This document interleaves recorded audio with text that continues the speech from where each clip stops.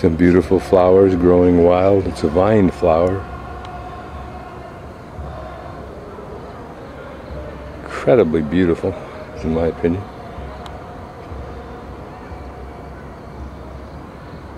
Almost look like there's a little bright light deep inside the flower. And nicely built and beautifully maintained paths like this all over this mountain, apparently.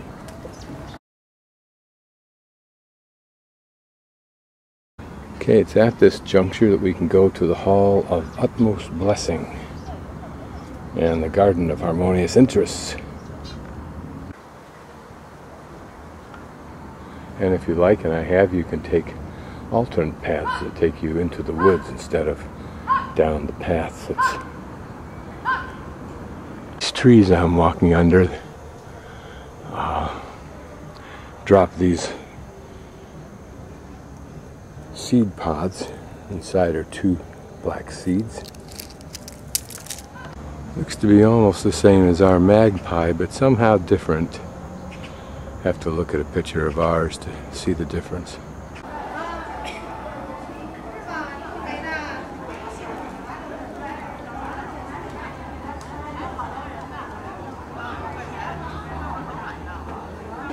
Even a little bit of detail.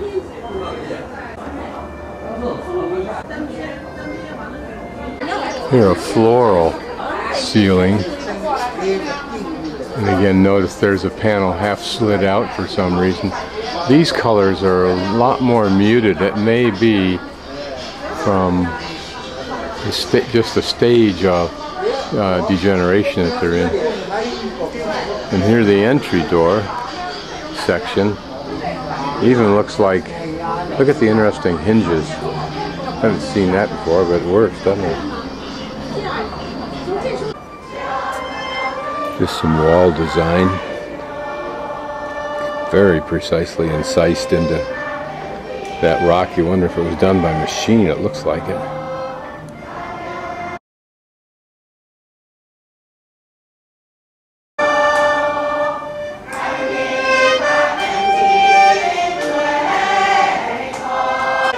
This elderly gentleman saw me from a distance and came over and introduced himself in English and asked me to come up with him and observe the singing, which I did.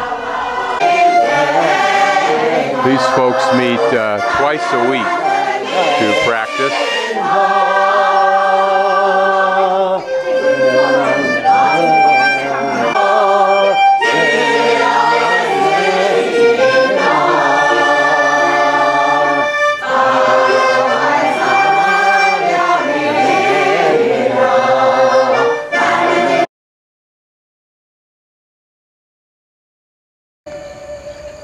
This is the placard on one of the trees.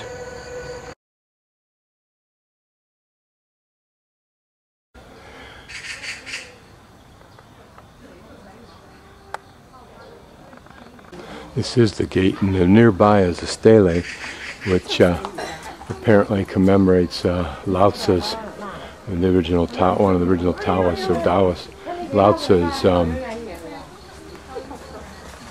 attempt to get through a pass. Here we're now at the Xlequ Yuan Garden of Harmonious Pleasures, built by Emperor Chenglong in 1751.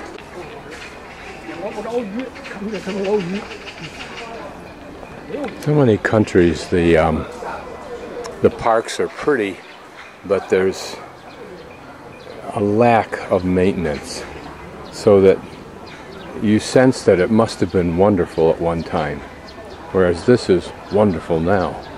One can only imagine how it was different at another time, not whether it was necessarily any better. Some little bamboo forest. And a nice little walkway for whatever the reason. Just from temple to temple, or from corner temple to whatever those structures are called, from building to building.